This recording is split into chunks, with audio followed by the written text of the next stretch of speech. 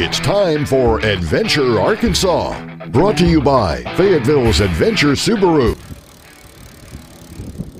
If you're looking for a family adventure this fall, the answer might be found in your own backyard. This week, we're exploring the Razorback Greenway in northwest Arkansas.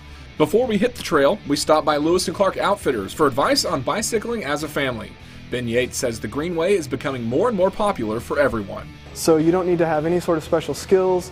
Even if you're out of shape and just looking to get into shape, the paved trails are very accessible. And since they run from the south end of Fayetteville to the north end of Bentonville, you can get on them anywhere. For those who want to get started in bicycling, a hybrid bike like this starts around $300 to $400. You know, the price is affordable, and it's a versatile bike, really great for the paved trails. If you see some gravel or need to cut through a field or something like that, it can still handle something like that.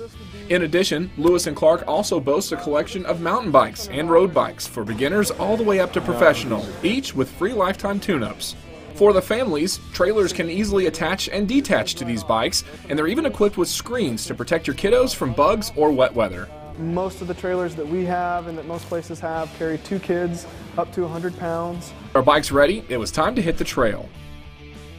The Razorback Greenway extends a total of 36 miles. Much of the trail is paved and painted with 2 lanes. Runners, walkers, and cyclists are all welcome on the trail. The $38 million trail weaves through 6 downtowns, 3 hospitals, 23 schools, and all the major corporate headquarters of northwest Arkansas.